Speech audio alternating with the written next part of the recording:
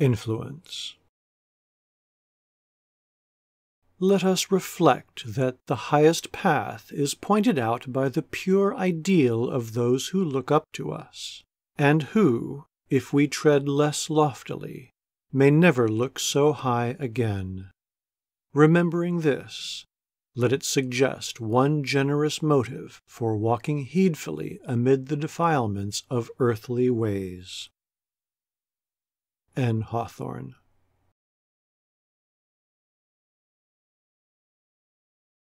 Others are affected by what I am, and say, and do, and these others have also their sphere of influence, so that a single act of mine may spread in widening circles through a nation or humanity.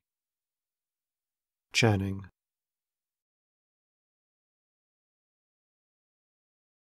A man who lives right and is right has more power in his silence than another has by his words.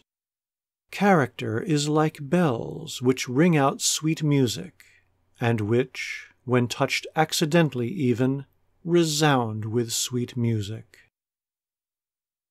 Phillips Brooks.